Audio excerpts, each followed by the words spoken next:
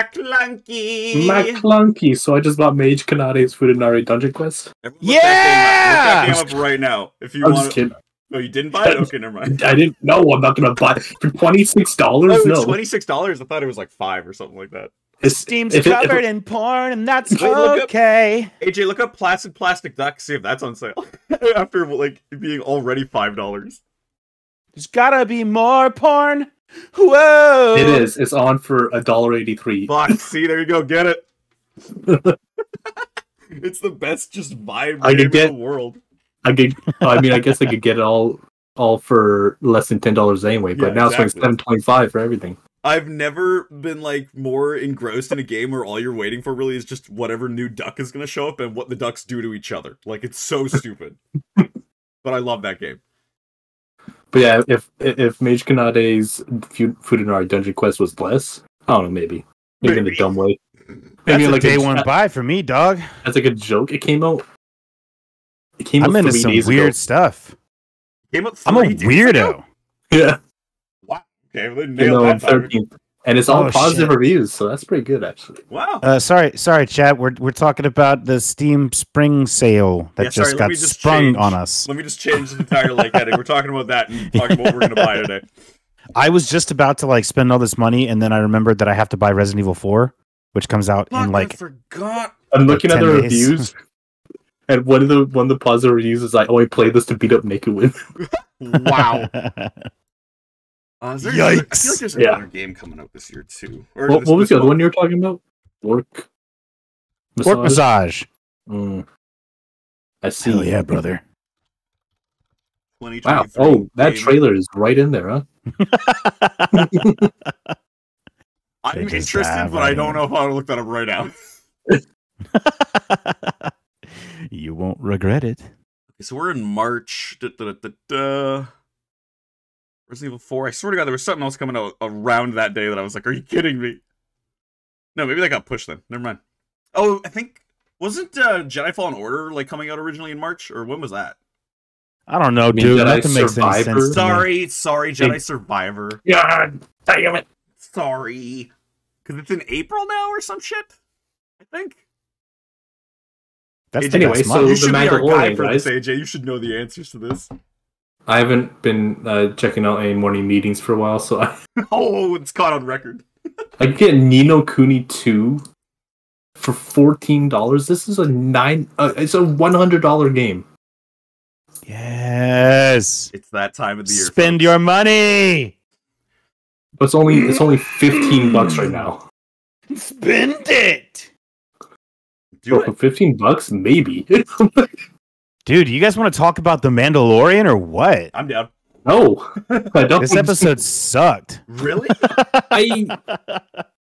Oh, you're one of those people, Richard. The beginning of this episode, fantastic. The end of this episode, fantastic. The 45 minutes in between. The 30 to 45 minutes of watching a dumb scientist go on a dumb date with two throwaway characters, just a complete waste of time, and I hated every moment. I liked the implications of the story and everything, and like what it was leading to. But like, I was talking about like it's like the same feeling that like Andor gave when like with like those bureaucracy. I'm like, I don't care. Yep, like, Colombian Brew Joe messaged me and was like, hard Andor vibes from this episode. I totally agree. Like this episode gave me Andor vibes, but from this, I genuinely thought this was better than any Andor episode. I'll say it right now. Like I gave way more of a fuck here than I did at all throughout Andor. So okay, I understand the lore implications, and that stuff is kind of neat. I also am a really big fan, as I've mentioned all throughout Andor, of portraying the New Republic and the Empire as sort of like equally fucked up in different ways. Yeah, I love that. I do really like that, but I really, really hated this stupid walking through the fair date on Coruscant shit. It looked visually so bad. It was so hard to look at. Like it was so clearly just green screen CGI, which is a hard turn from everything featuring the Mandalorians. It's so obvious where their money went because every scene with the Mandalorians in it, all of them, looks amazing. But the scenes on Coruscant, Like there's like a soft halo around every character from where they just couldn't be bothered to like fully bleed out the green screen. It was so bad. And I don't like those stupid glowy popsicles. And I've said my piece on this. Yeah, that was weird. It didn't even. It looked like it was just like a light with like resin over top of it. Like she's like, "Oh, you're melting," but like I didn't see any melting. The beginning of this episode, though, it had one of the one of the best looking spaceship battles in Star Wars. I really liked it. Sorry, my Disney Plus is being an asshole right now. Like I want to go and see this CGI kind of like. The spaceship battle at the beginning was so dope, especially when like Mando was jumping out of the ship. Man, it was amazing. I thought, honestly, that part I was like, that was a dumb move to do that right when he did it, because like a second away and he was gonna get fucking smacked by one of those TIE fighters. Like, but did he die though? He's so close. Like, he knew the risks and he took it anyway. That would have been so funny. He had a fucking TIE fighter hit him like a fly or something like that, and just had to wipe him off his windshield. Just flies away. Like, get off of here, you Mandalorian! You're gross. And that fight scene was like cool. The rest of the movie is just Bo-Katan. The rest of the show. I really enjoyed that they kind of emphasized that like Din's ship is a fighter ship and like it needs to be used in this fight or Bo's dead. It's cool. I liked it. It set the episode really like it set it up really well. Set it up awesome. And then only for it to take a hard nosedive into like who gives a fuck territory. Well, I think that the only problem with that comes from like the fact that this episode is the longest episode so far of the season and like one of the longer episodes of the show. And it's like, why did you decide to like devote that much time to the situation? Something that could have definitely been cut down into like a smaller segment, and you could devote more time to Din and Bo-Katan as well. I don't know. I don't even really understand why we needed to see it. I think that people want to know, like, because me personally, like, I've been wondering where Dr. Pershing has been, because he's been shown to be like alive, like all that kind of stuff. And so I just wanted to know, kind of going forward, what's up with him, what's up with. Well, I'm glad that he like. It seemed like he genuinely did want to help the Republic. Yeah, but like in his own shady kind of way. Well, that's what I really liked about this episode. It really like set that up as like he was kind of like. He was at one point he even like said to himself like, you're doing this for a good reason. He's giving himself his droid programming pretty much, where like he's like, I need to give myself like the reasoning kind of to do this. I guess that's not bad.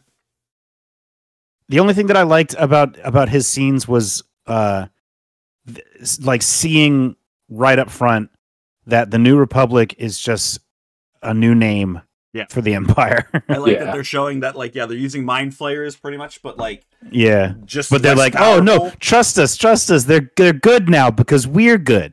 How about you take the button off that makes it go to that level? Like, Jesus Christ. I like how when he's laying there, he's like, what do you, those are mind flayers. What do you mean? And they're like, no, that's fine. We're good guys. And he's like, it's a trap. That was the best. When he said that, the fucking guy's face just like it's like he knew. It's like he was like, I know that Admiral Akbar said that. You can't say that to us. Man, I think I'm a grumpy old guy because I didn't like it. Like, it's funny. It's just it was used weirdly. It should have been in a different scene, not in what's supposed to be like this emotional end to this character. Which now on that front. Is he dying? Like, is that what happens? He's fucking dead, bro. If that's the he ain't coming like, back. He's been fried. Or he's like a fried brain. Yeah, he just got lobotomized. Yeah, like he's just gonna be like a nothing guy when we see him next, if at all. Yeah, because he straight up was like, "You're gonna mind wipe me," and they were like, "No, we won't. We're only gonna put it at 2 out of 11."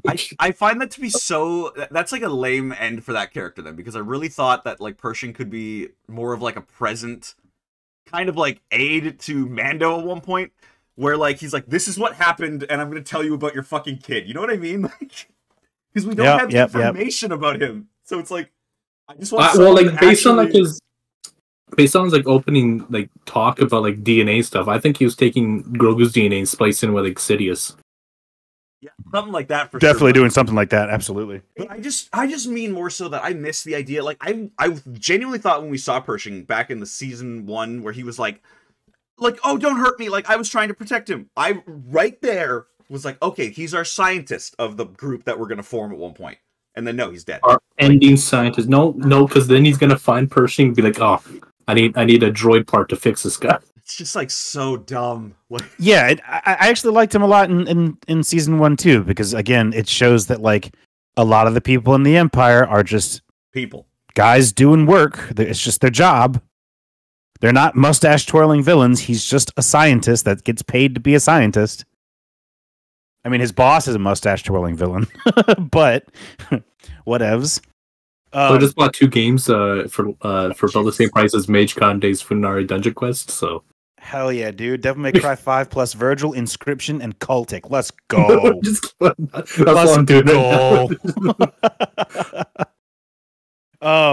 okay, so I can play the Beaver. I need you guys to remind me, because I was admittedly like absolutely tuning out this part of the episode. What were they stealing again? Just like scientific equipment to continue his research, really. So it straight up wasn't even important. It was just throwaway. Well, they're like, oh, we got to get the mobile, like the mobile, like lab. I'm like, I thought it was gonna be like mobile. Yeah, I guess like, it is mobile in like a ship. But yeah, that's what I thought they meant. Like literally a part of a ship that was gonna go places and be like, okay, like this is what we mean. Yeah. No, it literally is like a thing you can carry. It's a throwaway thing. It was just a plot MacGuffin. I think that the only point of that entire thing was just to show that like Homegirl's still evil and maybe there's something still going on with Grand Moff Gideon. He's going to try destroying it from the inside. Can someone explain to me though what happened at the end there? Because I actually am dumb and didn't understand. Like, I don't get it either. It doesn't make any sense to me. Is she like ratting him out and being like, yeah, he got this stuff, or are the other people also imperialists? Is she like an extremist Republican, or like is she still an Imperial? Oh, I'm thinking she's straight up an Imperial for sure. Still, I think, yeah, I think she's still doing like side work for Grand Moff, maybe. Well, then if she's doing stuff for Grand Moff Gideon, then why wouldn't she keep him alive, the scientist alive, to help with the cloning stuff that Moff Gideon was doing? I think that maybe the implication is that they wanted all of his like the equipment that he was going to use, and maybe get someone else to do it, and then everything that he knew they were going to wipe out of his brain so he couldn't tell anybody. So like it's like, oh, like he knew that they were mixing like Palpatine and Yoda DNA, so let's get that the fuck out of his brain. Who knew? It really sucks. Erase memories like that. Because like this episode was bookended by 2 really good scenes. Yeah, I like them. Like the ending of this episode, hate to say it, boys, but Joe and I called it. What? Bo-Katan going to the Night's Watch and like having that like, oh shit, this is the way moment. Yeah, she's like joining them. I don't know. That was like, beautiful. Hey, our thing is still happening with the Mythosaur, we didn't say right? That couldn't happen. No. I'm not saying that isn't going to happen. I mean, I am saying that's not going to happen, but I'm saying that, you know, there's time, but it was very good to see that moment, because I'm pretty sure that's exactly what that is. Like Bo-Katan is realizing that the fate of her people is with the Children of the Watch. There's no other way. See, but that's what I like about like the helmet thing in the show, right? Is we don't really know what she's thinking in that moment. I think that like she's like in that moment, she's like, oh, I'm feeling this. I'm feeling my people like liking me, and I like this a lot. Yeah.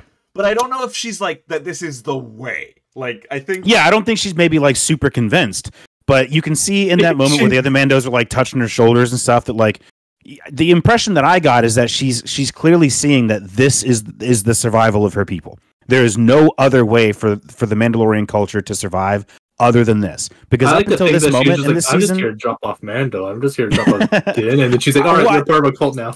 I think that actually might have been her intention, but the 2 giveaways here, she kept her helmet on. She didn't take it off for the whole episode. And then when she is getting like the shoulder pats from the other Mandos, she's looking around. It to me is screaming that like she's coming to a realization that whether she likes it or not, the Mandalorian culture dies with her way or it lives with Din's way. Yeah. See, I'm almost wanting it to go, and I hate it because like Din just did go through the whole process of like going back to the way. But I'm like, I really wish Din was like, fuck the way. We need to figure out a different way. Fuck the way. Dude, I have a dark saber.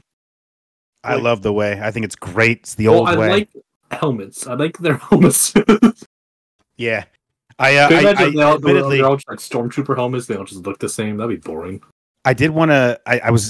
I'm sure we will probably actually get this, but I wanted an interaction between Paz Vizsla and Yep. Bo-Katan. Oh yeah. We're definitely like because he was given some looks. Like you can't really tell again because the helmet, but he was given looks. He knows who she is. He at least knows that she's Night's Watch. Mhm. Or fuck. Death Watch. Death Watch, yeah. Death Watch. My watch is ended. What is she specifically? Night Owl, I think. Yeah, she's a night owl. That's what they said. That's what he called it. Yeah, so he knows at the very least that she's a night owl, and he knows who they are. I think it's because of her helmet. The armor is very like telling on that front. Yeah, her helmet has like night owl eyes. Yeah, that's their inscription, but there's not a lot of night owls, and he would know who they are. Yeah, you could probably like pick out who it is. That is if like realistically, like I've always wondered with Vizsla, like Paz, I think is the one we have right now, right? Like where it's is this actually like Pre's like son, or is this just like a guy? Gotta be. I mean, but like, how would that work? Think of it as like pre-Vizsla being the before Vizsla, the pre-Vizsla. No, for sure, I get that. But like, or like the implication maybe to me was that he like found like a foundling and was like, "You're like my son," and gave him the name. That's also very possible too. That's because that's just kind of how they do. Like, I just don't know if like he had a kid. You know what I mean? Like, and he's he might not have had a kid for this guy, but he would still have some sense of loyalty, or at least maybe did have a sense of loyalty to his clan. Oh, for sure, yeah. Even though I don't know if they still go by clans. Who knows? I think that the idea now is to just go by the way. I'm curious if they're going to go into like, does Bo know who the armorer is? Who is the armorer? Well, actually, I think that the clan thing will definitely keep up because of the whole sigil thing. I think is part of that, right? Where it's like he chose armorer Catan. So at one point, like the Jaren clan will be like a thing in the future. I imagine. I don't know. Definitely those two need to have an interaction, though. Yeah. Yeah, for sure. Like that entire scene, she is at. Like, they're like 100%. both radicals, pretty much. Yeah, that scene made the episode to me for sure. I absolutely loved that. Not only just kind of seeing more Mandalorian stuff, but also for me, like from an armor building perspective, this is a very small thing. I don't know if you guys would have noticed this, but one of the Mandalorians was wearing traditional Mando armor, like Boba Fett, Jango Fett style, where the chest plate is segmented. That's called modern Mando, whereas what we see now is called post-Imperial Mando. So and that made me feel really good because I was worried that like they were trying to like retcon what Mandalorian armor has traditionally looked like. So it was really good to see someone other than Boba Fett in this timeline wearing traditional Mandalorian armor, which would also stand to reason that specific Mandalorian was probably from Mandalore. Because that's what they all wore in the Clone Wars. Yeah. I have noticed that because like a true-born one, yeah, for sure. A while ago, I tried making like armor for myself too, and I noticed that like Boba Fett and Din have two different kinds of armor. Yep, very different. Which is cool. Very cool. Yeah, there's multiple eras of Mandalorians and their armor. There's like 5 or 6. Right now, the current one is post-Imperial. Before that is the modern era. Before that is like the Crusader and the Neo Crusader era, which is like KOTOR Mandalorian armor, which I think looks stupid. It looks ridiculous. I hate it. Actually, but I do like Mandalore's helmet. It looks stupid, but I do like Mandalore's vibe. Yeah, for sure. Ultimate. I like their armor. I just don't like their helmets. Their helmets look goofy. They look like condoms with like a mask on them. Yeah, what the fuck? Why do they look so weird? Yeah, we're wanting to make it look different. Hundreds and hundreds of years ago in Star Wars history. Weird. But then, like, the ships look pretty much the same. Yeah, pretty much.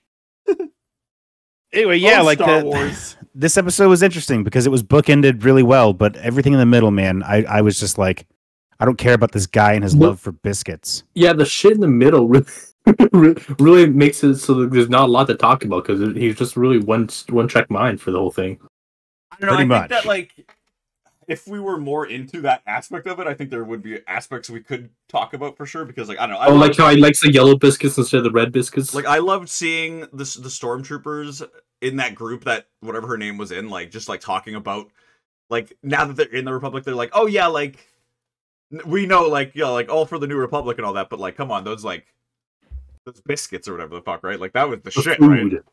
Yeah. It's like, really? Like, Jesus, people. But, like, that... I thought that scene was weird. I like that kind of stuff because it just feels like what it would be like if a regime, like, fell, and it's like, what are we doing now? Yeah, dude, absolutely. And, like, I've said before, I really like slice of life Star Wars stuff. This one just didn't hit it for me. It just felt... That whole scene felt strange.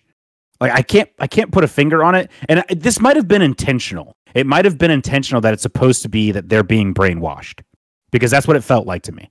Well, because even down the fact that they all have, like, they're not people yet. They're, like, codes still, right? Like, they're numbers. Which is ironic, because that's literally what they do to stormtroopers. Exactly, right? So that's what I loved. What you said earlier, pretty much, where it's, like, seeing the dichotomy between the New Republic and the Empire, where it's like, well, nothing has really changed. It's just, like, a new face. I think it was really good, and, like, it made them feel really suspicious in that, like, you're not sure if they're actually on the side of the Republic or not. Yeah, that's what I felt the entire time. I just felt like they were just like playing along just for their own survival, you know. I figured that it was going to be like a twist where it's like, oh, she's evil. Like I think everyone did, but yeah, that one was pretty obvious. But the other guys too. Like, the way that like they played that out was kind of like, oh, okay, like that was chill. But then at the end, it confused me again. That's what I didn't like. I didn't like the very fucking end of it. It just made me go, what? I did kind of like how he was like. It was his first time on Coruscant, and he had like the tour guide thing going. I did kind of like that. Wikipedia article, yeah, I love that. Yeah, that was kind of neat. I kind of like that a little bit. I like how they kept on bringing up like the days of Coruscant. Tong's Day, yeah. Tong's Day. They had fuck, what was it? Like their version of Friday was what's the middle part of the Force? Not the Jedi or Sith, but it's the starts with a B. Bendu, that's what it was. Bendu Day, yeah. Bendu Day, I forgot about that one, but that was cool to hear. I was like, Bendu Day, that's so cute. How do they know about that, though? I really like too that the fight between Bo-Katan and Din and Bo fighting against the TIE fighters, that they were specifically TIE interceptors. Yeah. And how they called that out. They're like, oh, these ones are tougher. Yeah, because I'm sure they did that just so that they could explain how they basically lose that fight. But still, it's cool to see TIE interceptors. They're neat. Because I think that we don't really see a lot of them in live action, right? Like, isn't this the first time we've seen TIE interceptors in live action since, like... Return of the Jedi. There you go. Holy shit. To my knowledge, anyway. When I saw them, I was like, I haven't seen those in forever. I haven't seen those in 40 years. Yeah, but I haven't seen those since I went to the theater. It's something that I can at least say for all of the new Star Wars media, including Andor. In fact, almost like Andor actually had some of the best. Is like they are really knocking out of the park all of the like space battle scenes. Yeah, they make that shit, like they make the TIE fighters actually intimidating, whereas like we all see them as a joke. Yeah, like in Andor, where the guy had like the ship that was like the mercenary ship with like all the hidden weaponry on it and shit. That was rad. I fucking hated that. Oh, it's so cool. And like seeing the space battles in this is awesome. And I think some of the visually like most impressive moments in the Mandalorian season 3 so far have been spaceships entering and exiting the atmosphere. Yeah, it's just amazing to look at. I am glad they bombed Bo-Katan's stupid Minecraft house, though. Yeah, her stupid house where she's just hanging out all alone. I do want to bomb her singular throne. Yeah. Like, it looks like Bo-Katan spawned in a random biome in Minecraft, built herself a little castle, and was like, I live here alone now. I just sit in my throne all day. All I do is sit here, fully clothed, fully armored, staring at the ceiling, being sad. on the off chance that Din Djarin might show up. Yep.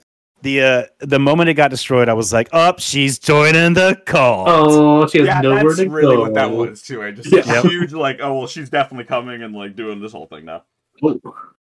Do you guys think we'll get Axe Woves and what's her face back? Lisa Frank? I thought that was Axe Woves. No, it was Axe Woves and the other girl. I can't remember. Bo-Katan's people. Casca Reeves. That's what it was. Lisa Frank. Wow. What's the guy's name? Sorry. Axe Woves. Axe Woves. Oh, wow. Right. These two. Yep. I think that they'll show up maybe, but I don't know. Like I don't know if that's necessary. But I think that like at the end of the when we get the Mandalorians all together, they'll show up. this makes me wonder, like, okay, I do imagine that they'll likely show back up and rejoin with the Children of the Watch.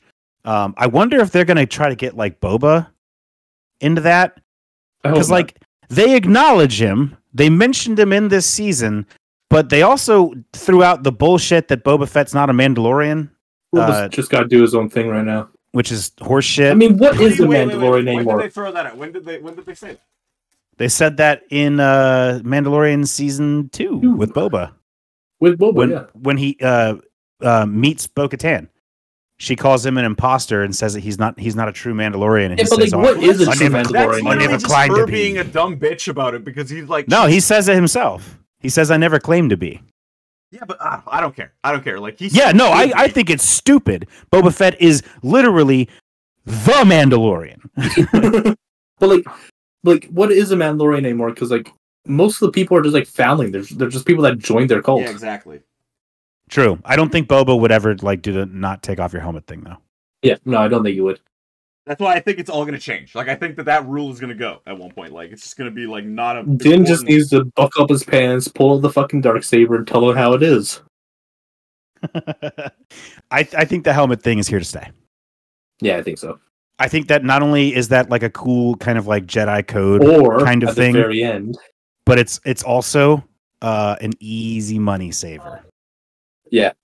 Because they don't actually have to have Pedro Pascal or Katie Sackhoff. They don't actually have to have them on set. They just need their voices. But then simultaneously, that is like a problem for those actors, apparently. Because they're like, I am not even able to, like... Maybe now, but they've already replaced Jon Favreau as the voice of Paz.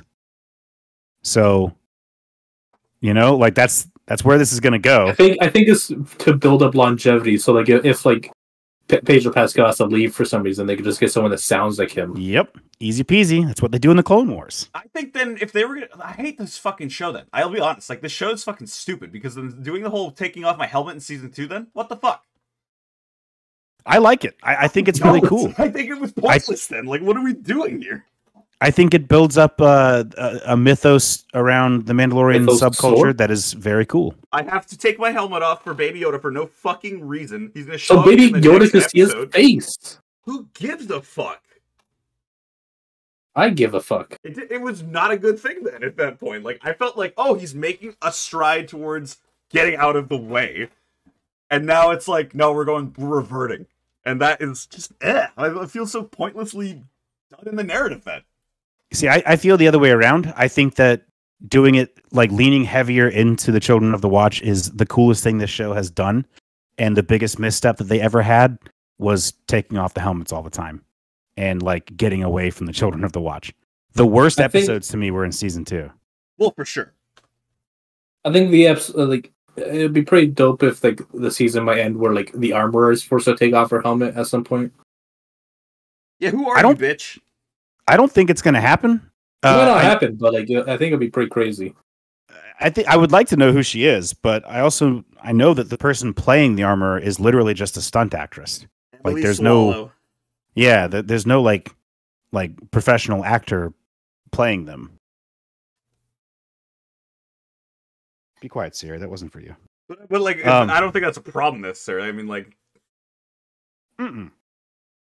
no, I just think that I think as these shows balloon out to be more and more expensive, it's wise for them to save money however they can. And it's always admittedly kind of driven me crazy when people talk about Pedro Pascal playing the Mandalorian, because if we're being real, he doesn't. He just voices him. Like 90% of the time that we're seeing Din on screen, it is not Pedro Pascal. Yeah. Which is unfortunate, because if I was in this kind of thing, I would do this shit all the fucking time. But dude, same. We've talked about this before, but like if I had the opportunity to like be on a show like this and they were like, you have to wear a helmet all the time so no one's going to see your face, I'd be like, bet, dude. Perfect. Give me the helmet. Be better for me. Can I take it home? Can I eat dinner with this shit on? Because it's cool. Yeah, I don't know. I just don't really... I don't see this show going in like a full-on like fuck the helmet way. Like, I think that we're gonna be in a middle ground. It'll be I think the helmets are here to stay. The middle. I think I think that you don't want to this fuck season, the helmets, but you don't want to like keep the helmet. So it's like a gentle like caressing of the helmet. Yeah. I think this season may end with Grogu getting a helmet. That that'd would be be so cute. cute. That would be cute. I will actually. Okay, that would be cute. I think there's a reason why they showed us a foundling getting a helmet. It's to show that A, they're recruiting, and B, Grogu's gonna get his own helmet. He's gonna And then get a little tiny helmet. Dude, once Grogu gets a helmet, that's it. Next season he comes in with a full set of Mando armor, but proportionally sized. Huge fucking thing I've noticed this season though so far. If you really look at every scene that Grogu is involved in, like it's so clear to me that he was not going to be in this season. Because like he has not done fuck all. He's just there. He's literally just there. I'm cool with that, man. I hate all the Jedi shit. I just hate it. I don't want Jedi shit in a show called The Mandalorian. No, see, but this is what I'm saying though, is the fact that like why'd we get him back then? Like we should have just kept him away for a fucking season. It's money, the reason that they wanted, because they want to make fucking merchandise. Oh, for sure. It's definitely money for toys and shit. But I think from a storytelling perspective, it's going to be a bit more about focusing on training Grogu to be a Mandalorian and not a Jedi. But like nothing like that. I don't know. Like we've seen him like being like, yeah, like a Jedi Lorian. He's been like, yeah, like check this out on the monitor here. Like you got to like learn how to navigate. Sure, that's like the only thing. Yeah, we've only had 3 episodes, and in 2 of them, he was learning Mandalorian shit.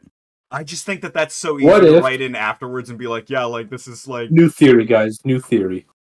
Grogu tames the Mythosaur, becomes the new Mandalorian. Actually heard that as a theory because he tamed the Rancor. Like I've heard that being said, that he's gonna be the one to do it. Because he tamed a Rancor. What? He tamed the Book of Boba Fett, but he calmed it down. Yeah, he just calmed it down. Boba tamed it on his own, though. Well, yeah, but I mean, like he calmed its like rage down. So like the concept is that Grogu would go up to the Mythosaur and be like, "Chill out, bitch," and then be like, "It's mine." He's gonna be like, "Ooba," and then climb on top of it. Yep. Uba, bring it back.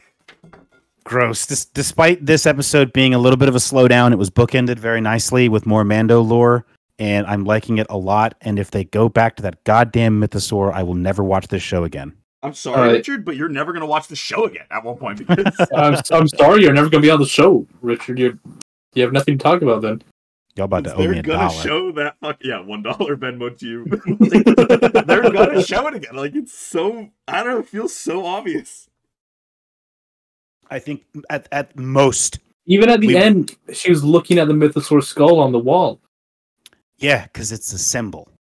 I know it's a symbol, but like having a Mythosaur itself, now that's power. That's why I think that we see the Mythosaur very briefly in that episode. I think it's letting Bo-Katan know that the legends are real. When she sees the Mythosaur skull in the hideout, it's an interesting reminder to her that maybe there's truth to these myths and maybe she needs to lean more into them. I think that they're using the symbology of the whole thing in a very literal sense, but that's it. I like how we could talk about this, even though you're wrong. I'm just kidding. I like how we can all put our theories out there, even though yours are wrong. I think at most we'll see a Mythosaur like swimming away or something. I was surprised. I thought that was going to happen in this episode a little bit, where like they were walking out of the cave and you'd see its like tail go away in the water, and I'd be like, oh. If this season ends in a stupid kaiju battle between Bo-Katan riding a Mythosaur and like a giant sea turtle, I'm done. It'd be so fucking funny. Write that in the books, everyone. Richard won't like that. Get a Zilla Beast in a Mythosaur. Yeah, they've been setting up the Zilla Beast. Let's go. I will literally turn the episode off and walk away from this show forever. I will not even finish the episode if I see Bo-Katan riding a goddamn Mythosaur. Okay, write that down, everyone. Write that down. Yeah, so stop the episode right there where he sees Bo-Katan on the Mythosaur. And then we're like raving about like it was amazing after that part. That was the best fucking episode ever. No, but you never seen it because you turned it off. The implications are incredible. Whoa. Another little lore detail from like the mid segment of this episode. I really liked the because this isn't like the other books in canon and stuff like that. The mountaintop of Umate or whatever. That like is the only... Is that actually like that rock was the tip of the mountain? Was it? Yep. Oh my god, that's so stupid. How? I guess it goes to show how high like Coruscant. Yeah, man, Coruscant's built up. I love it. Like, there's a line in one of the High Republic books about it where it's like nothing. I think they actually brought it up in this episode, which was crazy that they referenced the High Republic like that. But like, nothing can be so big that it can't be humbled or something like that. Like, even the biggest mountain can look like nothing compared to like things around it. So I thought that was a really cool idea to bring up. They're like, oh, from the tip we could see the entire planet. Well, I mean, not anymore. It's all just buildings. Man, I would love to know what Coruscant was like back in the day. What would it look? Maybe we'll see that in the High Republic. Well, it's already like super Coruscant-y at that point. Is it? Yeah. Yeah, It's I only think like 200 years ago, right? It's like we got to see it. 400 years ago, I thought. No, I have so many questions about just like the nature of Coruscant. Like, how big is the planet? How does the planet function as just a big city? I'm pretty sure Coruscant has even been around in like the Old Republic and stuff like that. Apparently Coruscant is 1 trillion people strong. Yeah. I imagine that it's like one of the OGs. It's like been around for like one of the longest if it's had that amount of like. Yeah, and it's probably like a Warhammer 40K like Hive world where it's so old they don't even know how old it is. Yeah. And it's like at like the very bottom levels, no one even knows how this shit works anymore. Genuinely, that's why I want to see like the Earth of Coruscant. Yeah, let's touch ground on Coruscant. Like, is this planet really small and we're just like building a city off? Yeah, they mined it so much that it's actually like 1/100th the size it used to be. You would imagine, right? This is where I have questions. Like, if they have built a planet-size city that encompasses the entire planet, and it is so far off the ground that it's touching the peaks of the highest mountains, this has to affect the gravitational pull of the planet. Or no. Have they like? Are they wrong using like anti-grav Richard, drives? I don't think George cares. I gotta know, man. No, I don't think he cares. Not only are you wrong, but you're stupid. Yeah, don't Neil deGrasse Tyson. Are there mythosaurs under Coruscant? There's also just leave that at that. So shoot, what was it? It was It's the name of the city planets. They brought that up. Oh yeah, they did. The what? They have like a terminology specifically for city planets. Like really? Oh, I didn't even catch that. Coruscant. Yeah, they called them like. Yeah, here it is. I got it. Coruscant is only a handful of city planets, known as Ecumenopolis. There we go. Oh, yeah, it's like he has only like a few city planets. Straight up reading Wikipedia to him. Yeah, it's great.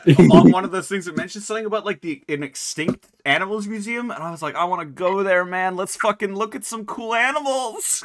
Yeah, dude, he had the taxi from Star Wars: The Old Republic Online. Oh, also, I don't know if anyone. This is such a deep cut, but apparently the music in the scene where they're in the plaza is from Star Wars Resistance. Like. Resistance? Like, I noticed it for sure that it was definitely like an old Star Wars song. Oh, okay. It might have been something else. It might have been several things too at one point. But like, at one point, I was definitely like, "What the fuck am I hearing?" And it was the Resistance music, and I was like, genuinely tripped out because no one cared about Resistance. Like, no one talked about that show. I don't even know what that is. I thought That's it was the animated show. Like, what? That animated. I never watched the Resistance, but I recognize the music because I thought it was from like Naboo or something. Let's see. Star Wars Resistance. They made like a. Oh, this show! Oh my god! This show has actual good moments in it, but they fucking hard cut it in season 2 when it was like, that's unfair. I feel bad. I forgot this thing existed. Because I remember seeing it and just thinking immediately, like, this looks like shit. It looks not as good as anything else that they've done. Let's just say that, right? Like, ugh. And it takes place in, like, new trilogy series, which is just gross. No, that was the best part of it. It was like, oh, this is actually, like, I'm learning about this world and I like it. It makes more sense. It's like what happens with Clone Wars in general, right? Where back then we hated the prequels, and then the Clone Wars came out and everyone was like, oh, it's building, so it's making it better. I will say, as a person who's old enough to have gone to the theaters to see all the original ones, I never hated them. I only hated Jar Jar. As a kid, I did not like those movies. I liked the third one and was like, yeah, that's good. As a dumb kid, I thought they were amazing. I was a teenager going through those movies, and I liked all of them. Old. Yes. I just didn't like, even back then, I really didn't care for Jar Jar. Nobody liked Jar Jar back then, but like, I remember liking the movies, and going back and watching them now, watching like fan cuts of them, they're even better. Well, like the fan cuts, I imagine would help a lot when they cut out a bunch of like nonsense crap. Like when, what's his nuts? I can't remember his fucking name right now. Famous actor guy. He did like a famous prequel cut, didn't he? Tobey Maguire or Topher Grace did. Yeah, yeah, he did. Like a famous cut of it. There's a bunch of different fan cuts. I can maybe send you guys some links later, but they drastically improved the movie. You can basically cut the Phantom Menace out completely. Yep, I've always said that, man. That movie's fucking pointless. It really is. The only important thing in that movie is, unfortunately, learning about midichlorians. Well, hey, we found Anakin. Like, that's like, this is it. And finding Anakin. That's really it. The rest of it is literally just trade blockade. I think like a little thing in Phantom Menace, like a little tiny change that would have actually helped a little bit would have been sending Obi-Wan with Qui-Gon to meet Anakin, and then Obi-Wan and Anakin could have like already a bond forming, you know what I mean? Like get a little bit of that friendship started. Yeah, I gotta send you these fan cuts, bud. Do they do something like that? Because there's a lot of stuff like that where they restructure the entire movie. They put in a lot of deleted scenes, and it makes the movie significantly better. There's even like specific fan cuts of those movies and of the OG series where they've like upscaled everything and like added new like CGI stuff in it in a way that's better handled than what Lucas did. And it's incredible just to see, like, there's a whole universe of like Star Wars fan edits, and some of them are just I've watched the original 6 movies over and over and over with fan edits because some of them can be so wildly different that it changes the tone completely. Like one of them just cuts Jar Jar out of the Phantom Menace completely, and you don't even notice he was there. It's like he never needed to be there at all. Oop. Exactly. I just think that Star Wars is always going to be in that kind of like roller coaster of making a movie and then going through like the phase of everyone being like, what the fuck? And then later there being something that kind of goes, oh, that's why. You know what I mean? Well, like, the fans are going to be hypercritical. It's it's the nature of it. And then you have like the fan cut of the Obi-Wan show. There's a fan cut of it that turned it into a movie, and it is significantly better. That's one I genuinely think we should watch. Like we should watch that one together and be like, holy it is fuck. So much better as a movie than it ever was as a TV show. Because like the movie version of it cuts out like 3 hours of garbage, and they add in cool little things too, like Obi-Wan during his the final fight with Vader. He's hearing like Force ghosts of Qui-Gon in his head. And that's something that wasn't in the show. Yeah. And they added that in, and it makes that moment so much cooler where he's like, oh, he's got it. Our boy's back. You know? Anyway, this episode sucked. I'd still say that it's like a good episode. Like, yeah, I think that the beginning and the ending of this episode make it not only worth watching, but a necessary watch. Yeah. But the middle portion, I think, was completely useless and only existed to kill off that character. Yeah, it really was. This was an episode that was way longer than it should have been. I'll say that for sure. Oh yeah, like it makes me so confused at why you choose to make the other episodes so much shorter. I don't fucking get it. When I saw this episode at a fucking hour-long runtime, I was like, oh, I'm so excited. And then like most of this, I was like, okay, like that's interesting, I guess. But I let out an audible groan when he gets a knock on his little Star Wars door and he presses the button and pew, door opens and he looks down. He's like, oh, travel biscuits. All right. I was just like, when that happened. I like the consistency in like the universe too. Like we're keeping it in canon that like right now the New Republic is all about like demilitarizing, but almost to like a stupid degree where it's like there's a bunch of shit that like we could use from this that would be like a good idea, and they're like, nah, we're just like we gotta destroy it.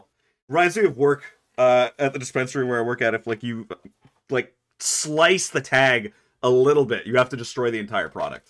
So. It's remarkably stupid, and it's I think it actually answers a question that I think a lot of folks have had about how the hell the New Republic fell to the First Empire so badly. Because it's like when the New Republic takes over from the Empire, my question has always been like, where'd all their stuff go? And now we know they were dismantling it for no fucking reason. Yeah, well, the reason was, and Mon Mothma is like a huge proponent of this, like, which is why, like, I think that they're gonna like do a whole thing where Mon Mothma, like, she got sick or some shit, but it was actually a ploy by evil people to do that. But like, she was like, we have to be opposite of the Empire to like every degree, where it's like we can't have any, like, if we have a military, we're gonna feel like the exact same people, or these fascists, exactly, right? So she was like, we have to go the other direction, demilitarize, take out all of the Star Destroyers, which is good job, Mothma. Decision, Mothma. Like, you got an entire system of planets destroyed. Exactly. Billions and billions and billions of people, Mothma. I'd like to put it back to her, because I hate her, honestly. Like, she's the worst. I can't stand her. And I hate that it's the new stuff that makes me hate her. Old Mothma was fine. Even when she said, barely existed. Even when she was like, many Bothans died, I was just like, she said that so stupidly. I've been replaying through Star Wars Dark Forces, and Mothma is like providing the missions for you, and she's fine there. It's just classic Mothma, where she's like, "Nah, you gotta go steal the plans for the Death Star on this planet." You mean? That's fine. I'm cool with that. That was before we had to see an entire fucking show dedicated to Mothma sitting in a living room drinking champagne with rich people. Yeah, good lord. Why didn't she do anything, man? That's annoying. Star Wars is stupid! Like, she just was doing nothing. Stupid! I'm so sick of Star Wars! She had nothing alone for a whole season. Star Wars is making me become, like, unhinged. Yeah, I feel that, honestly. Like, all of these, I think Star Wars and Marvel combined are just making me lose my mind slowly. I'm going crazy. That's what I'm saying, Sam. It's like the fucking wear down, just making me lose myself. The fatigue sucks. Like, I love the stuff that we're watching, but I mean, like, it's just crazy. I do too, but I can feel it, man. I can feel it. I can distance myself enough from Marvel because I'm a DC fan. I always have been. Marvel doesn't matter that much to me. So when Marvel starts to suck, it's just like, all right, well, it sucks now. With Star Wars, though, Star Wars is such an important piece of my life that, like, when Star Wars sucks, it's like, hey, can you guys maybe give me that little piece of my soul back that you just ripped out of my body, please? Because I need that. That's what's magical about growing up in like the prequel era for me, where it was like, just Star Wars has always kind of sucked. So like, I feel like I'm always like, yeah, like, this is all right. Like, this is like pretty much the best. It is part of it. It like I've always been a fervent contender that the original Star Wars also sucked. That Star Wars has always sucked. Like, it's always been. Hope is arguably not good. It's always been groundbreaking. Like, the visual effects in A New Hope changed the industry. Yeah. Oh yeah. Like, it literally created ILM. It's like the Beatles. The Beatles, they're not like good music, but they made like groundbreaking work. Right. Like, Star Wars changed everything, and I've always loved it. But like, anyone who can tell me that Hayden Christensen is a worse actor than like Return of the Jedi era Mark Hamill, who just scowls the entire movie, can eat my asshole. Because it's just not true. I mean, it's outright not true, dude. The difference, I would say, is just the fact that like, it was what was let through, like, in the editing and like the directing, is different. Yeah, that's the only difference. The only real difference is that George Lucas was in charge of writing the dialogue in the prequels, where he wasn't in the original. Saying every time we do this, we're always saying that like the directing is so wrong. I'm like, I don't think the directors know what's right then, because like we say so much that like every director is wrong apparently. Well, I think Empire Strikes Back is literally a perfect movie. Yeah, it's like easily the best.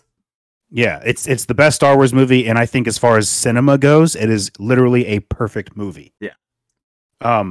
So, and that one is also not directed by George Lucas. Irvin Kershner, right, on that one? Or I think. I don't remember the guy's name, but like the problem with... I hate to say this because it feels so gross. Because we all love Lucas. We wouldn't have this if it weren't for Lucas. I don't love Lucas. The problem with Lucas, or the problem with Star Wars was before Lucas, and the problem with Star Wars now is that we lost Lucas. So it's like, where the hell is this going? Because I can't help but think that, like, as much as I disliked the direction that Lucas was going with Star Wars, I would have liked his direction a lot more than the Mouse's. I think every direction Star Wars goes is just a problem. That's the thing, right? Because Star Wars is such a vast fandom that regardless of where it goes, a good portion is going to be upset. Yeah, you're going to make people unhappy for sure. Absolutely. Like, because with George Lucas's ideas and going into like the very, I don't even know how to word it, like the spiritual, crazy sides of the Force that he was talking about, like going into the wills and all that shit for like the next 3 movies. I don't know if that really would have landed for a lot of people. Like, maybe not, but I like it better than what's happening now. I like it better than the sequel trilogy's idea of just like redoing Empire. I think that's just so. I feel like each trilogy has like a different way of portraying like the Force. Like the original trilogy has midichlorians, like science. It's like it's like more. The original trilogy has like more like mystical. Yeah, it's like magic in 4, 5, then 6. Then like the prequels have it more sciencey, and then the sequels have it more like ancestral. Yeah, where you have to be a part of a bloodline in order to have the Force. I think they went so back and forth on that idea in itself that it was annoying. I think what gets me is like, as much as Lucas fucks some things up, at the end of the day, I feel like what Lucas was doing was more of a passion project, whereas with Disney, it's very much like, how do we make as much money as possible? I think it's like, how do never we not felt that way. I feel like it's how do we make this good enough that it can keep making money. Like that's kind of how I see it, right? Where apparently directors, like people at Disney said that they've learned from the sequel, but like still have yet to see that.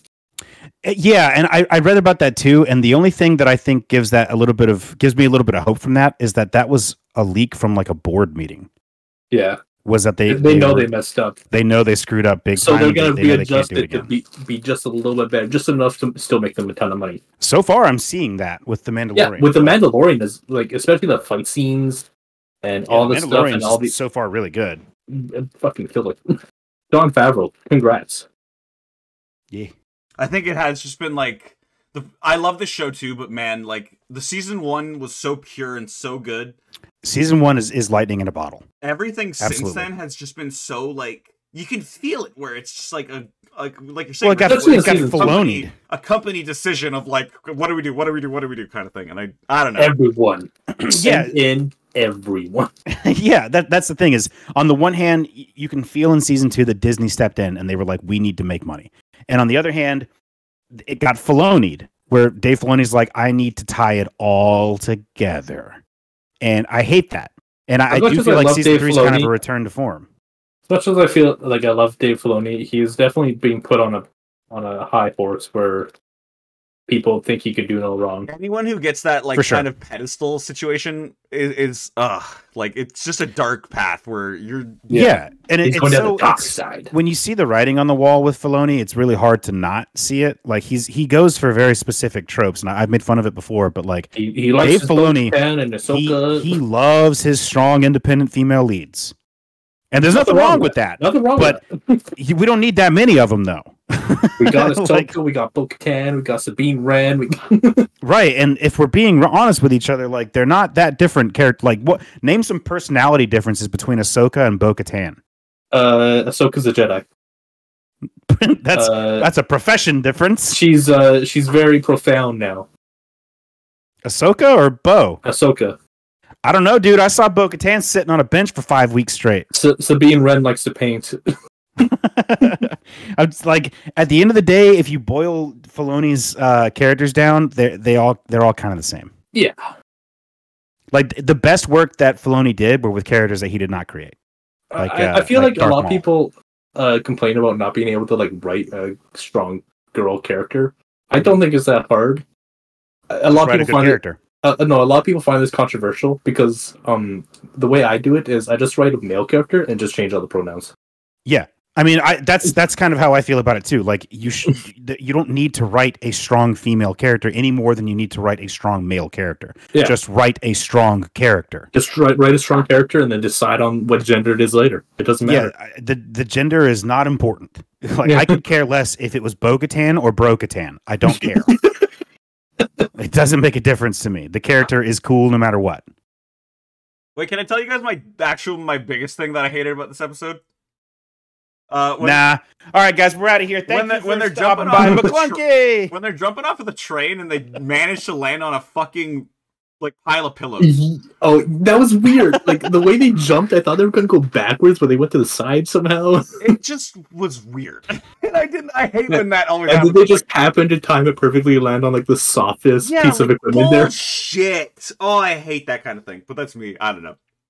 I full on tuned out. I forgot that there was even a train. Yeah, me too. That was Tongs Day, man. Happy Tongs Day, whatever she said. Happy Tongs Day. Whatever. Whatever. Those two characters mean so little to me. What's his face and Who's Her Nuts? His name is Pershing. It was like Penn or something like that. It's his first. And she was like Aaron or some crap. Because I remember his name just specifically because What's His Nuts in season 1 said it all the time, like Dr. Pershing. Are they going to do? Do you guys think that they're like maybe setting up Grand Moff Gideon to like report into Thrawn or something? Oh, maybe. I'm pretty sure that's what's happening, and I kind of hate it, but They were hinting at like what his demise might have been. They're like, oh, they subjected him to the mind flayer, or that he got lost on transport and stuff like that. I get the impression. I get the impression that him and the girl that we saw in this episode actually work for Thrawn, and they're doing some other shit. Yeah. And then that means Ahsoka's gonna have to come in, which means they're gonna bring Ahsoka in. Oh, absolutely, guys! The show is becoming like it's gonna do that Defenders thing where it becomes like, how do we defeat Thrawn at the end of this? God, I hope not. I hate that. I think it's dumb. I can't stand it. I not only do I dislike Ahsoka as a character, but I think it ruins it. It ruins Star Wars when we like make it so small that in a galaxy everyone knows everyone. Yeah. I forget who brought that up with me, but like in a galaxy trillions of people wide, literally a single planet has a trillion people on it. Like how do the same like 20 people keep on encountering each other? Well, it's like a mixed bag for me, right? Because like in new Star Wars, I almost don't like certain aspects where they try to do that, where like Boba Fett is like in old canon a notorious bounty hunter that like everybody knows about, and then he shows up in a bar in Mando, and it's like, oh, I've heard your voice on 1,000 clones. It's like, yeah, but bitch, this is Boba fucking Fett. Like, look at the armor, motherfucker. Yeah, but like Boba makes sense, and like the Skywalkers makes sense. But I guess where I have a problem is where like Dr. Pershing or whatever gets sent to Coruscant, a planet-sized city, and instantly gets taken to a base that just happens to have this girl that he knows. There are 500 military bases in the United States alone. The chances, the probability of him going to one place where this one person that he kind of knew happens to be are astronomical. Well, not to be that guy. I genuinely think that was like all part of her plan. McClunky!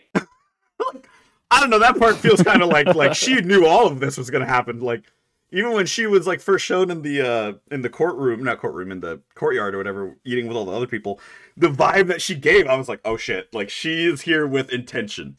How did she plan this? What I don't even get this. What is she in charge of? How do you not understand her galaxy brain ideas here, man? I don't understand. Like, is she working with the Republic? Is she part of their like special forces now? No, how does she have any control? I'm pretty sure that she's imperial as fuck, but they just really believe that she's like. They just believe her, and we're just gonna leave her in this room with this mind flayer. That's what I was saying with the people before. It's like, how are like, sure they're part of this amnesty program, but like how do we know that they're not here to like just fuck you from the inside? So you know, like okay, so you're gonna tell me that this chick is the second in command to the most notoriously evil guy in the Empire that we have found to date, and we're just gonna believe her? Even the other amnesty people were like, "Oh, you're with Gideon? Whoa, you know?" Right. Yeah, we're gonna give her give her little baby bottles full of like watered down skim milk and be like, "Oh, she's cool now." Pop up for the bottle from the top. Like from what we gathered, like it seems like the rehabilitation program is kind of intensive, right? So it is kind of imperial sounding, where like they're trying to make you like. He seemed kind of scared of it when they're talking about it too. It's definitely brainwashing. There's no doubt in my mind that they have those mind flayers on base for a reason.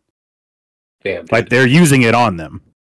So I love that shit. I just think that making the New Republic kind of like. So they are using imperial tech.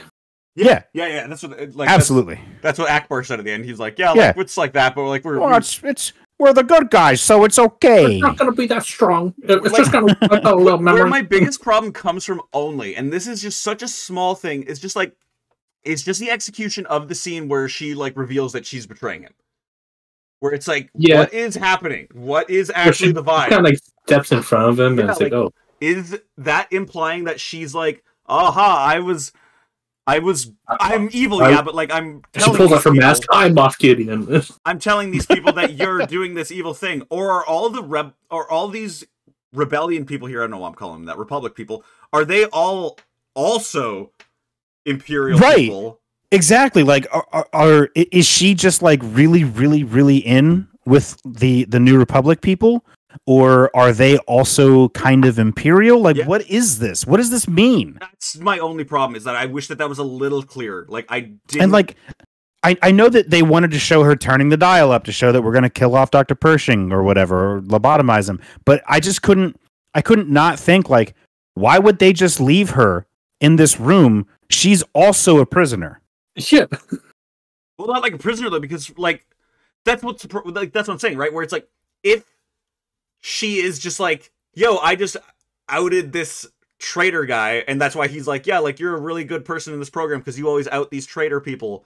Like, they just think she's like really good on that front. You know what I mean? Like, that's just what blows I'm confused by. I just wish it was done a little bit better. It made no sense. Some of Star Wars is just straight up stupid. It's just this is a world where only a few years ago there were goddamn sorcerers running around. And now they're like, we can change like people. 25 years ago there was wizards. Right. There were literal space that, wizards and people blowing up planets. Yeah, it's a giant laser in the sky that would blow up planets. And now they're like, give her travel biscuits and we'll believe her. It's like, come on, dude. There's no way they're this naive.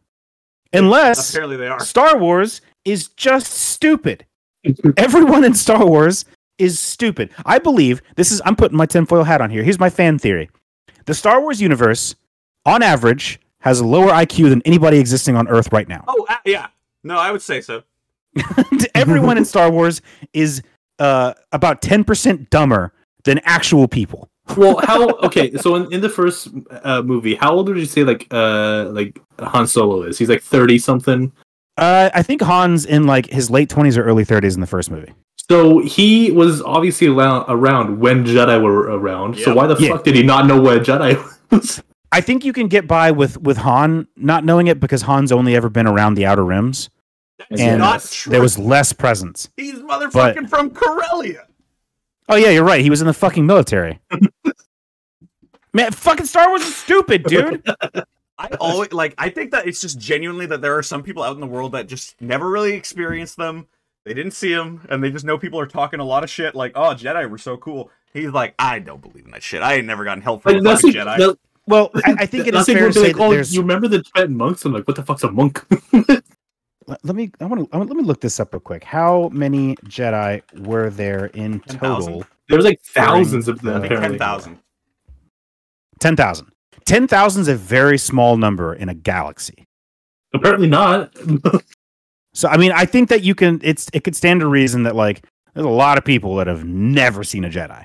Yeah, but still, not believing in them though, that's different. Yeah, you've never seen like a fucking Tibetan monk, but like you still know they exist. Right, and if Tibetan monks were at the very center of the government, yeah, they were at the center of the greatest war in the galaxy. Yeah, I'd probably be like, never seen one, but they're in the books. They exist. There they are on that video. They're in all the books.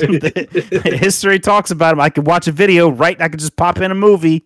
Unless somehow the Empire has done like a huge book burning project where they destroyed every evidence of Jedi. That actually is kind of true. That did kind of. They do actually do that. Yeah, but like, how can they erase every evidence of Jedi? If you existed during a time period where Jedi existed, you should know about them. Yeah. Like it makes sense for Luke not to know. No, but he kind of knows them, kind of. Like, he still kind of, like, has, like, oh, like, the Tales of the Jedi? Like, well, he hears, he like, knows the because old Ben Kenobi's walking around going, You know, he knows. That's why he knows. He's got a freaking desert wizard watching out for him his whole life.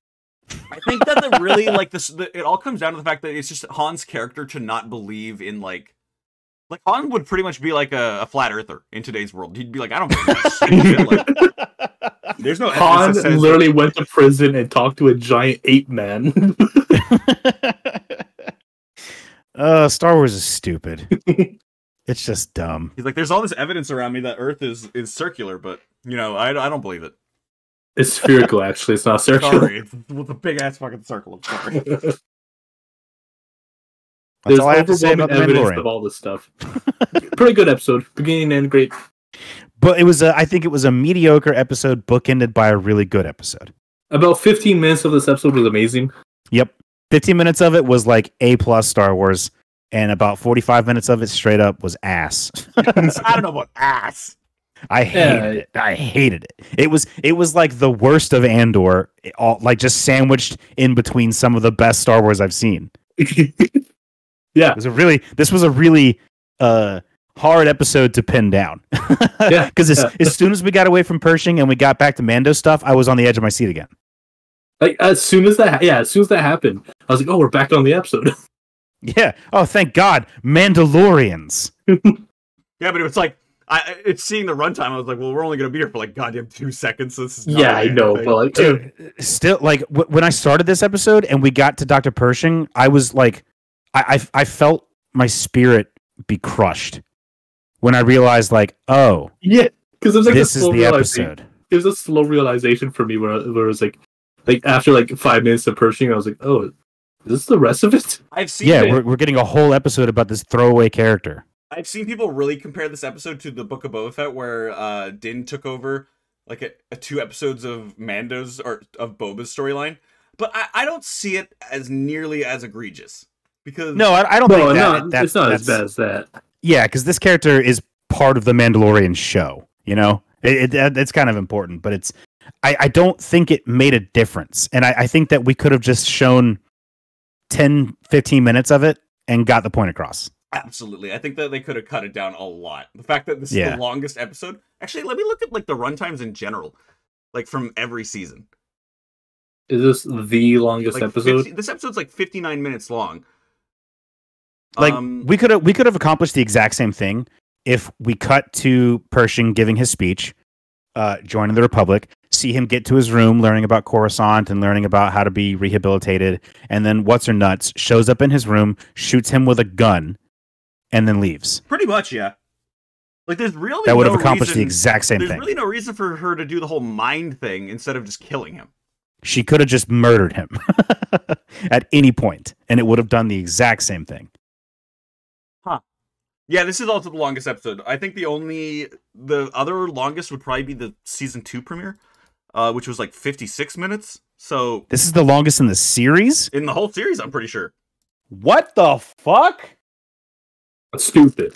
Dude, get me out of here, bro. Choice. Like I'm never doing this again. I'm done with Star Wars. I'm leaving. I'm done with Star Wars, dude. I hope McClunky, goodbye.